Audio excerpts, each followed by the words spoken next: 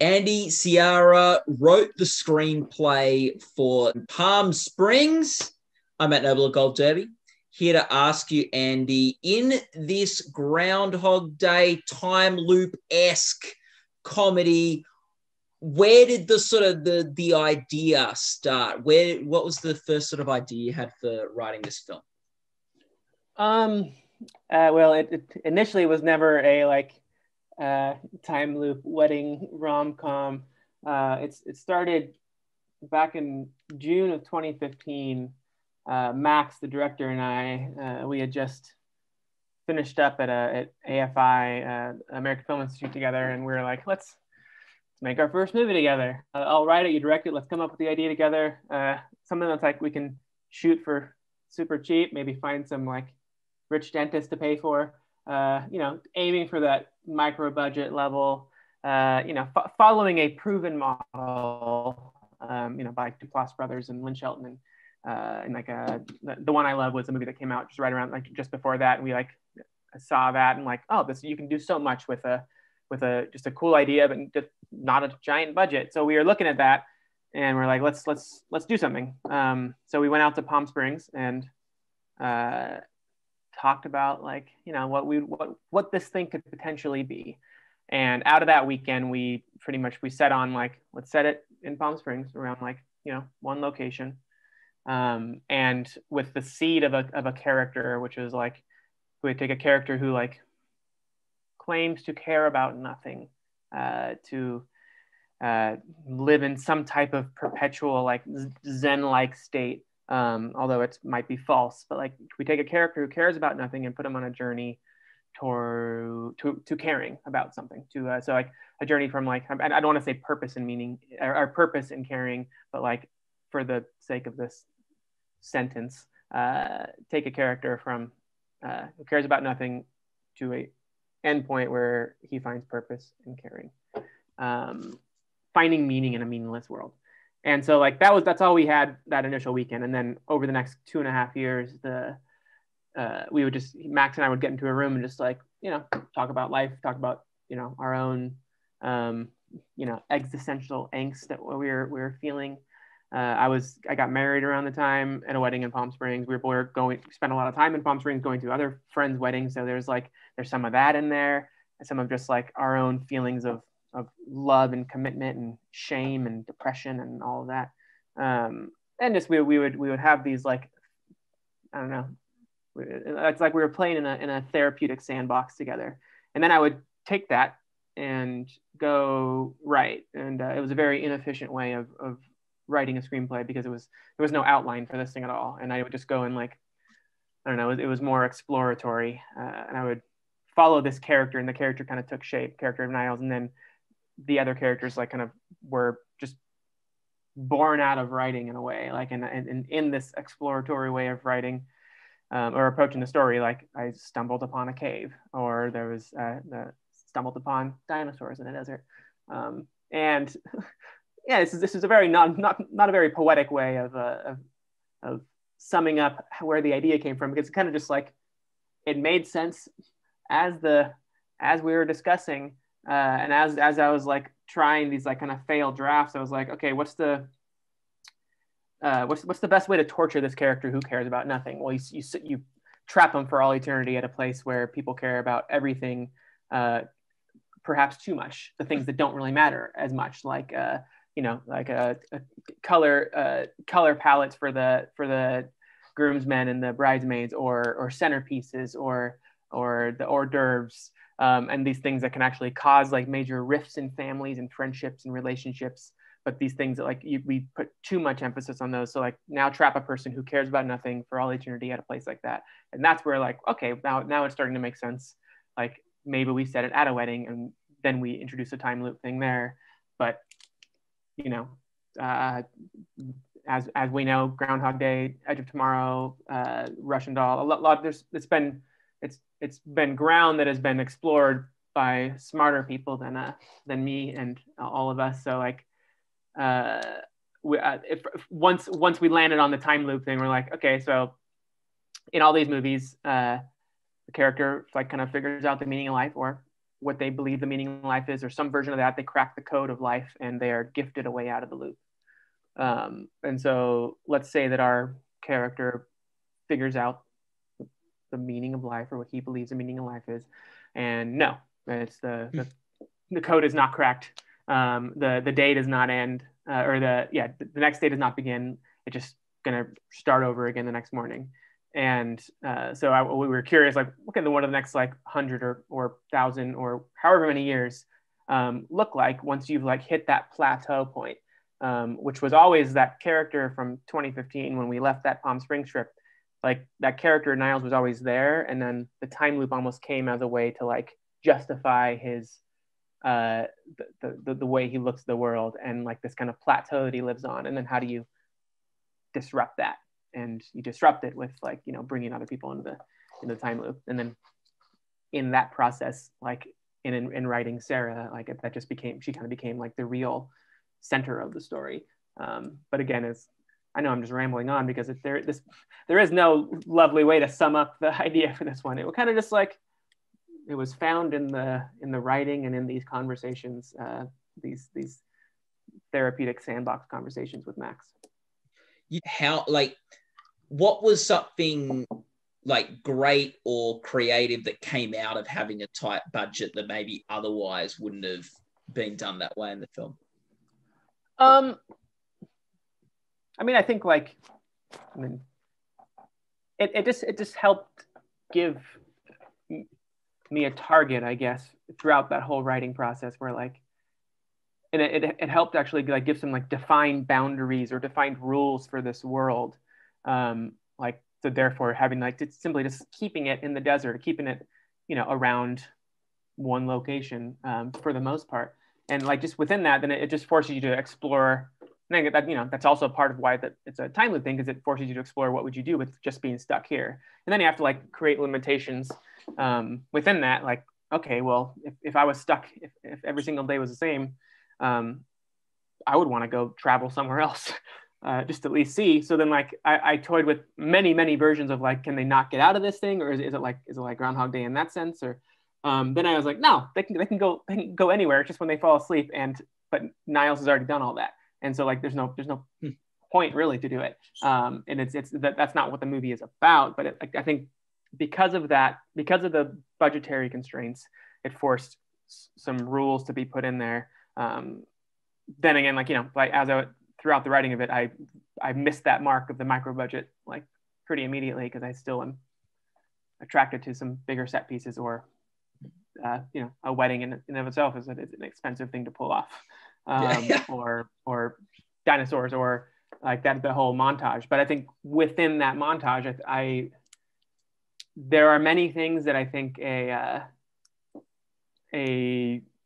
different producing team, a different team of creative people behind the camera would have like, and different financiers would have said like, no, you can't do that. But that's the coolest thing about like, I think our entire team, and especially, you know, the Lonely Island guys, it's that no, we can pull this stuff off for a small budget. Let's figure out how to do it. So for example, the plane crashing, that would be something that like, if you read those two lines on a page, if you have someone like I don't know, a Michael Bay reads that, you're going to spend a week doing a plane crash, and it could be really cool. But then we don't have a week to give to a plane crash. We have about like 2 hours at the end of one day to give to a plane crash. So how do you do that? And so like, I think first of all, writing into the script, like it's 3 shots. You have one shot of them sneaking up the airplane, one shot of them in the cockpit, and then cockpit, and then one wide shot of the desert as the plane goes down, and there's a VFX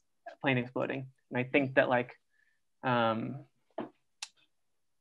I personally have always been I find a charm in that, in the movies that I, you know, have grown up watching, like where there's like, it's the VFX aren't perfect, where you can there's a tactile quality to the film, and I think that's just another like kind of just plus side of like having the small budget. But at the same time, I would love to have had a budget 3 times the size. Yeah. You were saying like when you were coming up with the concept of this film, you had just gotten married, or you were getting married? Yeah, like when again, it was over the span of the 3 years before it was 2.5 years of writing it. And then we got to The Lonely Island, and then there was like another few months of developing it with them, and then we took it out for financing. So like I would say, like when we took it out for financing, that was the script that most closely resembles the final product. And there was a 3-year period there, and within that 3 years, like I went from being just engaged to my girlfriend at the time, and that's when Max and I went out to Palm Springs for that first trip, and then over that span, I got married, and I had my first daughter. So like all of that was, and that's the whole movie was found during that time, and that's all like it's all tied to the movie. And there was never a point where like I stopped allowing all of that to influence the writing of it and what we're ultimately saying. Like, and crossing that threshold into the cave at the end, that it's that taking that leap, they take it together, but it's the same kind of leap that you take when you buy a house, or you have a kid, or you start a new job, whatever it is. It's the same kind of thing. It's just taking a leap is terrifying. So what's more expensive, an actual wedding or a film wedding? I think a film wedding, just because like at least the actual wedding, like people, the guests show up because they want the food. For a film wedding, you have to pay a lot of these guests. No one's showing up for free, so that alone I think makes it cost a lot more. But I think on the other side of it, the decor, I'm sure that actually probably the film version is cheaper than like the wedding industry and how much they charge. Yeah, the wedding vendors, like it's often an event that's a wedding, the bills are higher than if it was a birthday party that you were getting. It's ridiculous. I have a lot to say about that. maybe the next film. Maybe that's the next film. Yeah. I'm not the biggest rush to write another wedding movie. No. Yes. What was the toughest bit to get right, or the toughest scene or moment to just get right in the writing process?